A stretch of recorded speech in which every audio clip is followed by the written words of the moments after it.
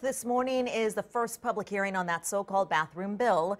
The State Affairs Committee is expecting hours of testimony today. The proposal requires transgender people to use the bathroom associated with their biological sex. And this morning, we understand there could also be some changes made to the bill. Kate Wida is live at the Capitol with the details. Good morning, Kate. Good morning to you. Well, this morning, our media partner with the Texas Tribune is reporting that before this public hearing gets underway at 8 o'clock this morning, there's going to be two modifications made to the bill. Now, the first removes the portion concerning increased penalties if something were to happen, a crime were to be committed inside this bathroom. Essentially, say you were assaulted inside the bathroom. The charge would have been higher instead of if this assault occurred over on the sidewalk, say.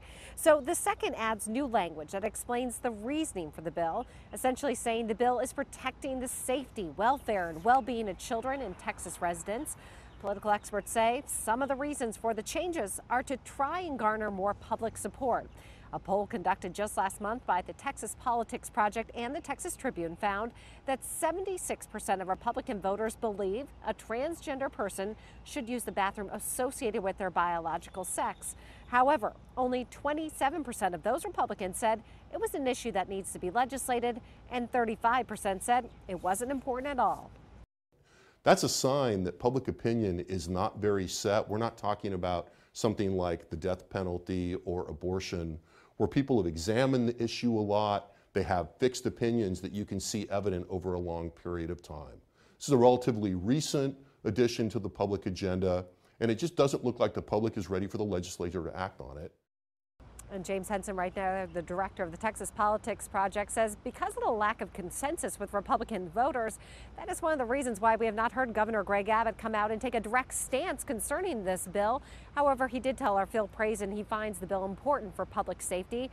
We did contact the governor's office for an updated position on the bill, and they did not get back to us. Now, the Senate needs 19 people signed onto this bill to be able to bring it to a vote. We understand they have 18.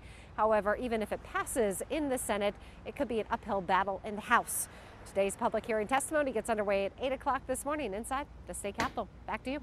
All right, Kate, thank you very much. Some lawmakers, though, are afraid of an economic backlash if they pass that bill. So Texas business leaders and tourism officials gathered together on the Capitol steps yesterday talking about how they say this would impact small Texas businesses. They say popular festivals like South by Southwest, which is next week, and the city limits bring billions of dollars to the economy every single year here in Austin. But could they now be in jeopardy?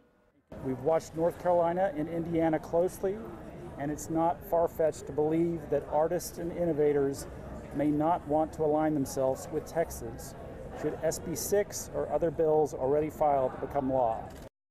But state lawmakers who support the bill say those claims of economic losses are overstated. Yeah, they brought in Dan Forest, Lieutenant Governor of North Carolina, where they passed a similar law that resulted in boycotts in that state. And so this is not an economic issue. This is about doing the right thing. There is no price tag that you put on the head of a woman or a child in a place of public accommodation. You can't put a price tag on that.